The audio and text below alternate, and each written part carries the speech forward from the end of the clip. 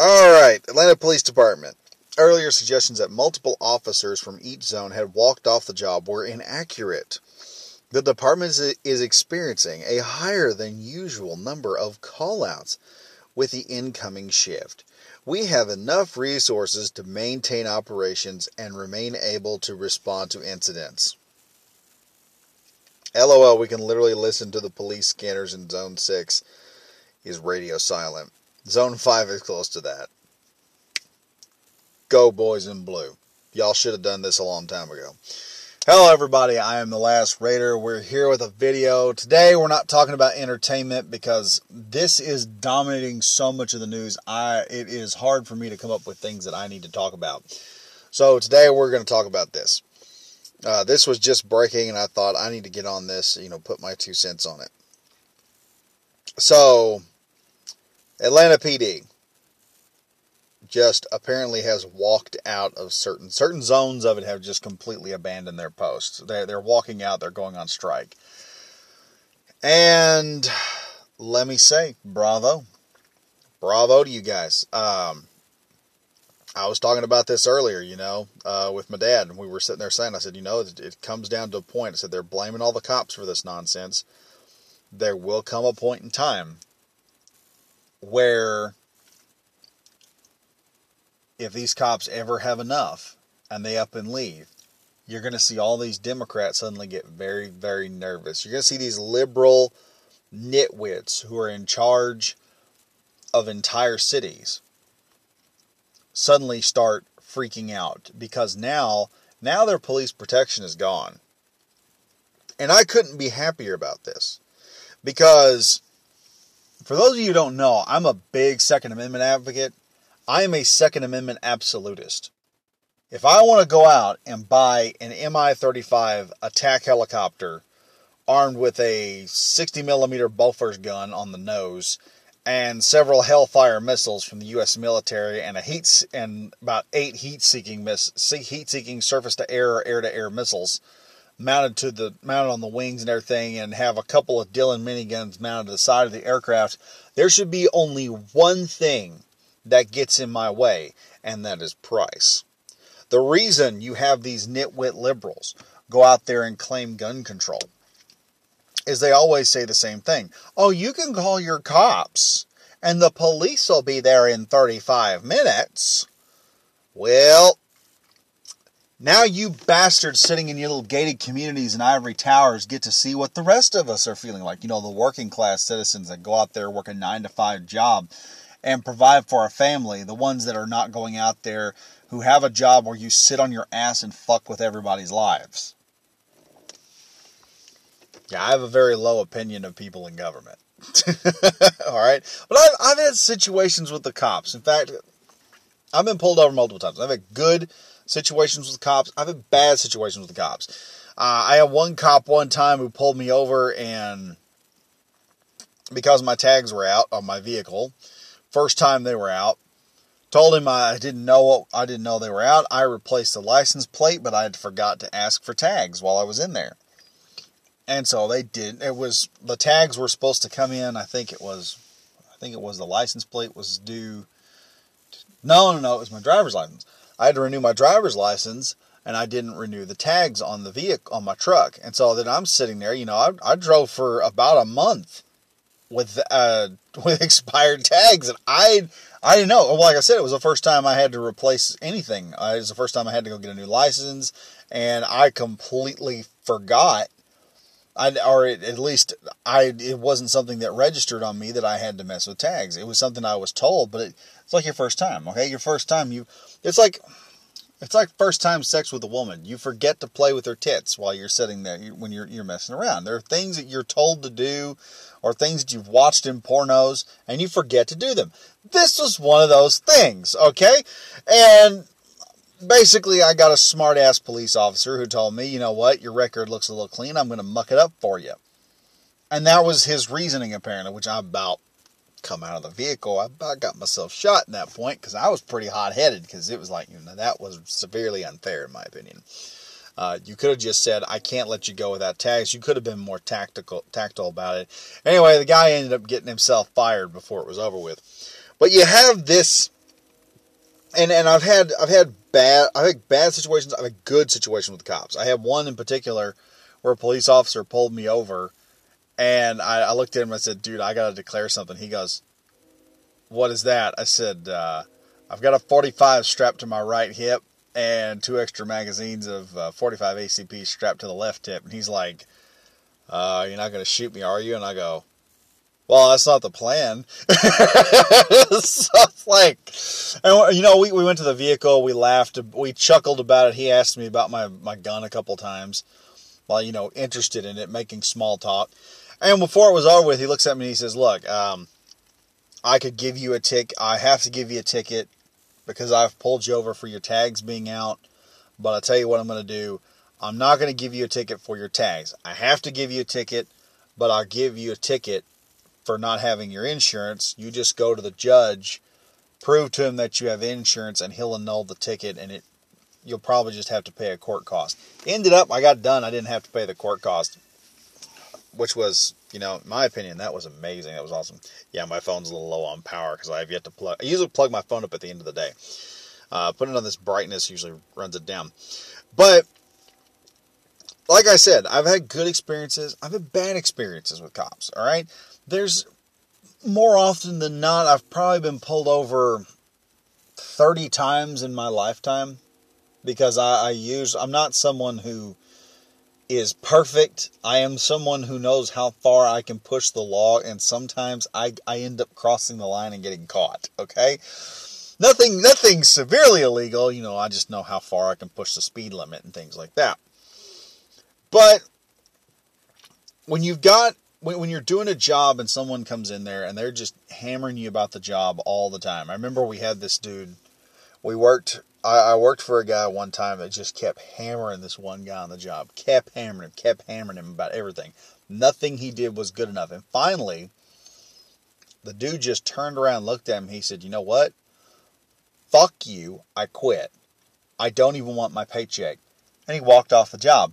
After that, the guy that we were working for, because I was working subcontract for a carpenter at that time, takes off the job that day because we need 4 guys operating, and one of them walked off, and because we've got only 3 guys, 2 guys can be doing specific jobs. I think we were putting beams up inside of a house, and we were putting the beams up, and you needed almost 4 guys to hold it in place, while 2 guys at one end would hold and shoot the beam in. You know, it was a fake beam, but it was solid piece lumber.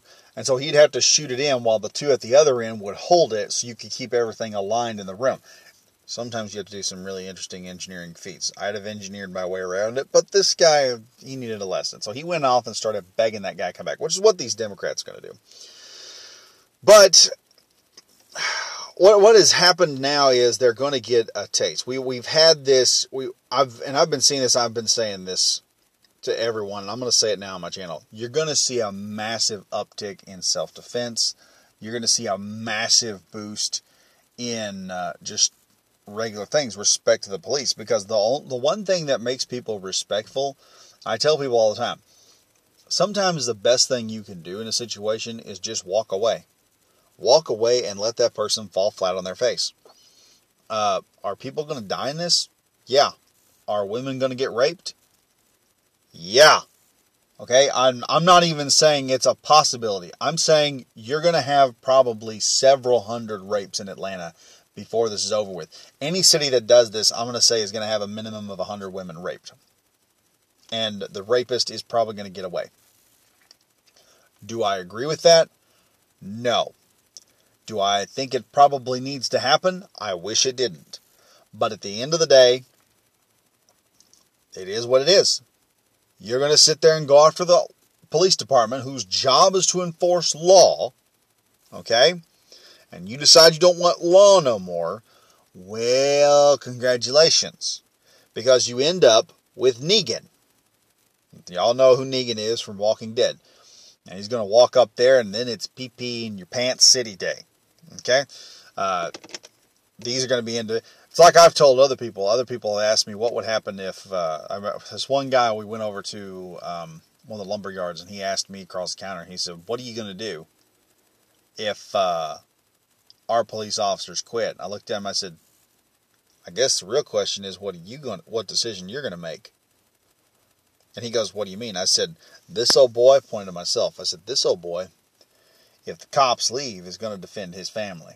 And the only way I can defend my family is if I dominate. There will be people like me over there. There's going to be a guy not for power. They're not going to take over simply for power. They're not going to take over for anything selfish other than they want to protect their own.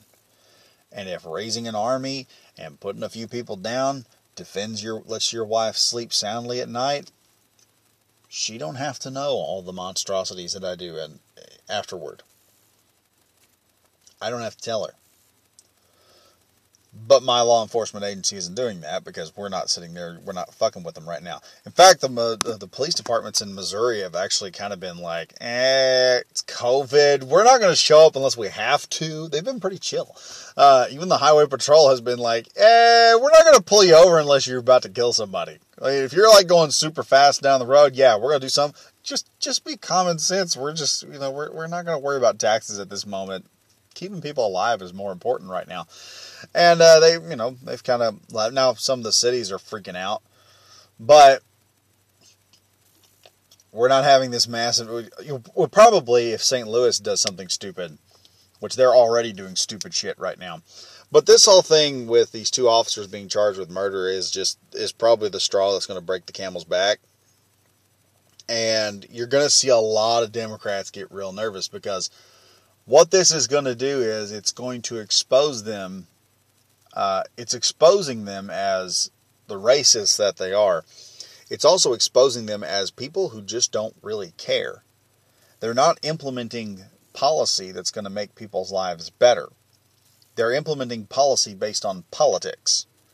And just like comic books and movies, I know the channel's about this, I've got to put this in here at some point, but just like comic books and movies, these types of people don't do very good. They don't make very good government. They don't make very good comics. They don't make good entertainment. Everything is based on political gains, and it's not based on capital gains. It's not based on let's make people richer. It's usually let's make people as poor as possible and as helpless as possible so that they'll be dependent on us like a drug dealer, basically. They want you completely dependent on them. You see these idiots. It kind of comes back to my earlier statement on the Second Amendment. Okay, they don't want you to have a gun to protect your family with, but they've got no problem. Actually, I've got something better. I remember my dad one time was telling me, because he did construction. He worked for a lot of lawyers and stuff. And there was a point in time where one lawyer, he in particular, my dad was working for him doing a complete remodel. And the old guy was doing a divorce case between this one young black girl and her abusive husband. She was leaving him because he's beaten. He put her in a hospital one day with a broken arm and a busted collarbone and I think a broken jaw. She had to have her jaw wired shut for a while. She finally got up enough nerve to leave this guy. Now, I'm not saying that everyone is awful. I'm saying this individual was a dirtbag. Individual. Key word, individual. But she came in, and at the time, Missouri's laws were really strict. To give you an example, we're almost better than Texas is in terms of carrying a gun. We used to be worse than California with a combination of federal and state laws that are not in effect anymore.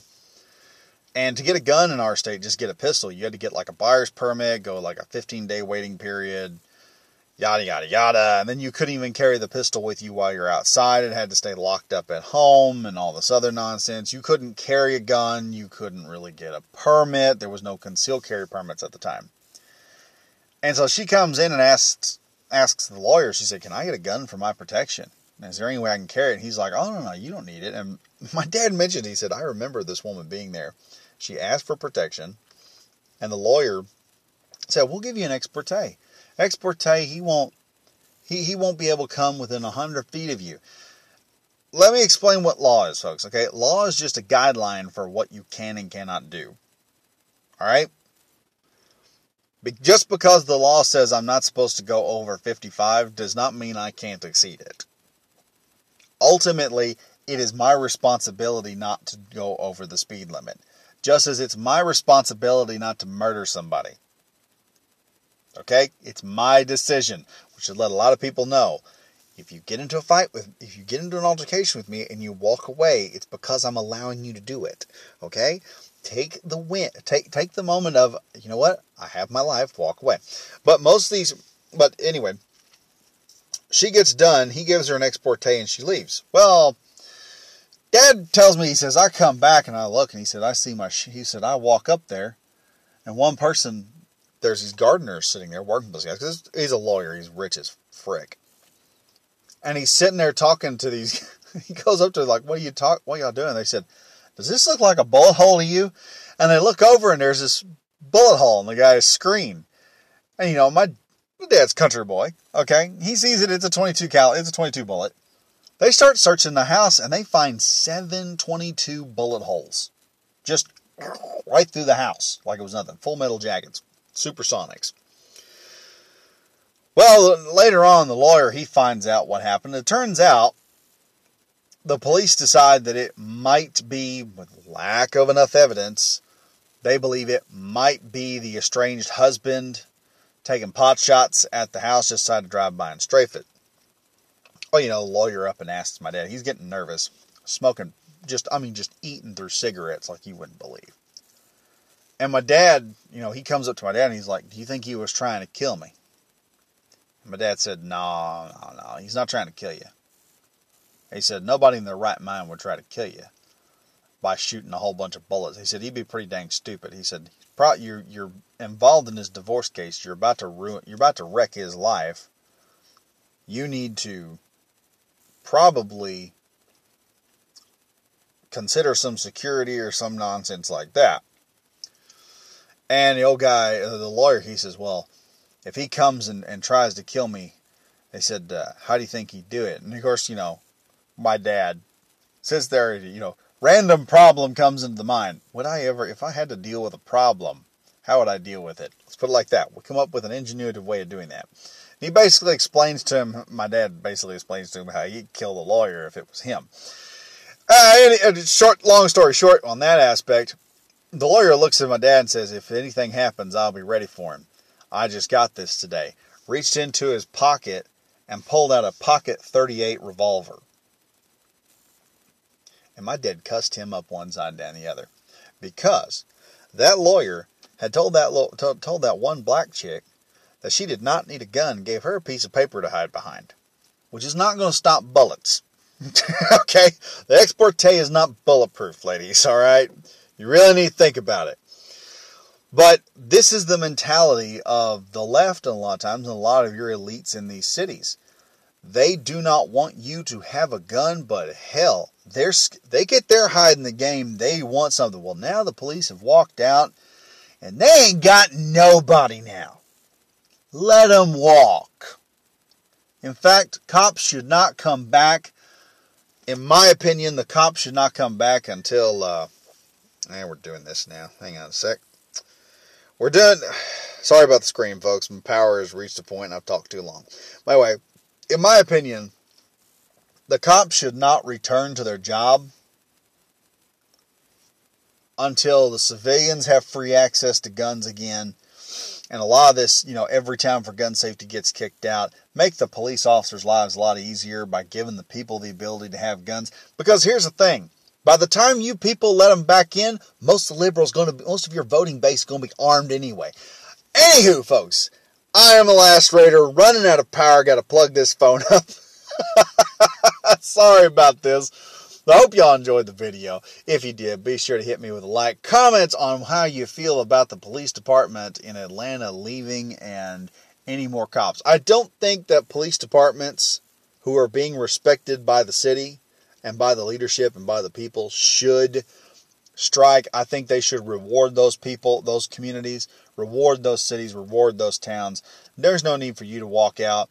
But at the same time, do not send police officers to Atlanta. Do not send police officers. Any place that has to have a strike, do not go in there and support. And also, to National Guard members, I wouldn't support them either. All right? Because they up in St. Louis, our National Guard went in there and effectively put down the riot within about 2 or 3 hours. They had almost all the looters captured, and the prosecutor in the area just up in St. Louis County just up and let them all go. In my opinion, the National Guard just shouldn't go back no more because they're just wasting time, energy, and resources. But anyway, folks, if you're new to the channel, be sure to subscribe and hit the bell for notification. And as always, be safe, stay frosty, and I'll see you guys in the next video. Bye-bye now.